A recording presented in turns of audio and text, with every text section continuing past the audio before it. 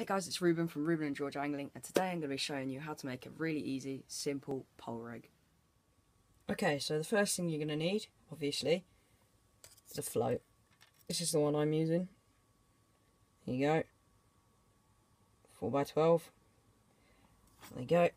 Second thing you're going to need is just some hooked and nylons, or you can hook it on yourself, but it's easier to use hooked and nylons.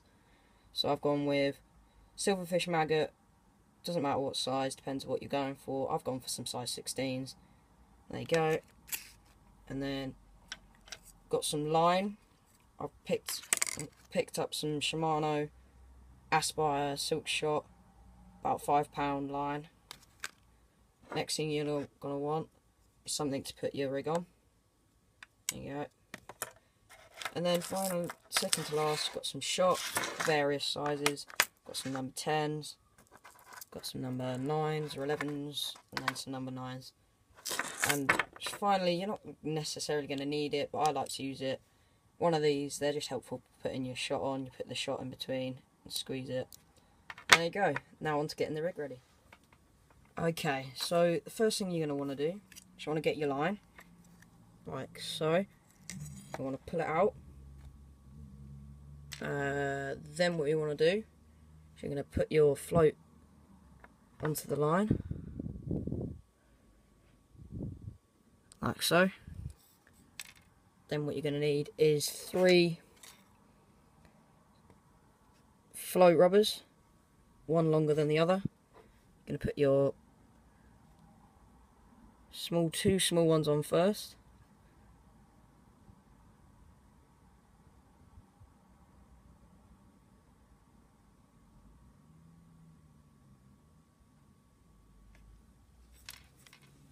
So, there you go, first one goes on. Put on the second one.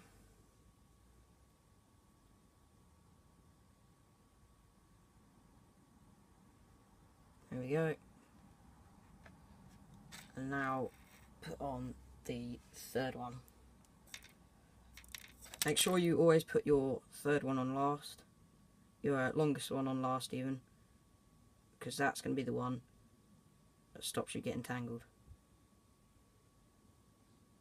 Right.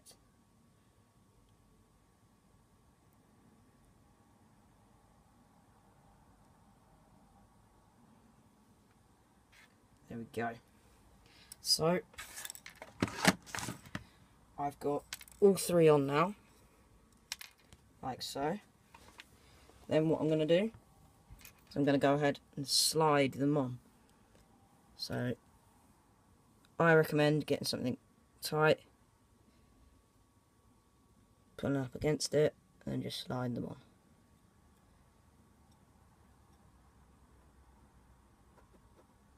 Here we go, number 1's on. Slide that up to the top. Number 2.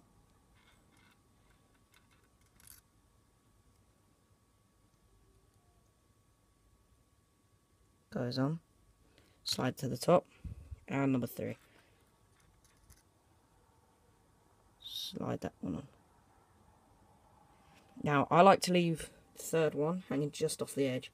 This, as you see, stops tangles and it pushes it back to where it should be. Then you want to position them. Third one goes in, second one goes in the middle, and push the first one right up to the top. So there you go. Now you've got your float on your line. And now on to the next bit. Okay, so the next thing you want to do is you can just move your float right up to the top. Get that out of the way for now. Next thing you want to do is you just want to tie a loop at the end. Doesn't matter how big or small it is. There you go. And then next thing you want to do is you want to get your hooked nylon that you have. As I say, it doesn't matter what size it is, just depends on what fish you're trying to go for, what size. There you go, got my hook to nylon, there. Then what I'm going to do is I'm going to get the loop, we're going to do a loop to loop. So what that is you're going to put the loop of the nylon through the other loop, and then put your hook through the loop of the hooked nylon.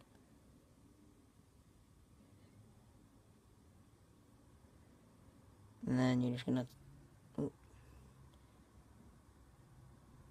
tighten the line and then pull it into the knot, like so. So there you go, there's the first part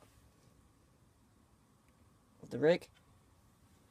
Just simply float leading down to a hook. Now onto the shotting. So obviously my shotting's not going to be absolutely perfect because, well, I haven't got a shotting tube, stuff like that. So, I mean, I'm going fishing tomorrow, so I'll probably head down there, check my float out, see what it's doing, get it properly like shotted to the perfect weight. So, this is my rig. I've got, hang on, take it out of the thing. I've got the float heading down. Got the float heading down to a bulk. A few number 10s.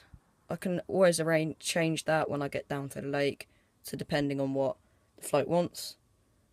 Down to a number 9. A few number 9 droppers. Down to a hook. That's simply just my rig. I can adapt it if I really want to down at the lake.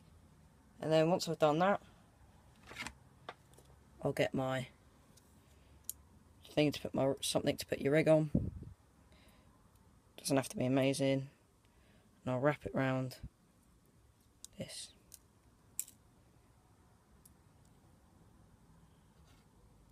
You can always move your float if it doesn't fit exactly how you need it. There you go. And I always like to add a few more turns just to make sure that even if I go to a mega deep lake, I've got it perfectly. So there you go. Now all I'm going to do is chop it, make another hair loop, attach it to the side, and there you go. That's the rig done. Then you just got to head down to the lake, get it properly shotted, and you should be catching. Thank you for watching. I've been Ruben. Like and subscribe.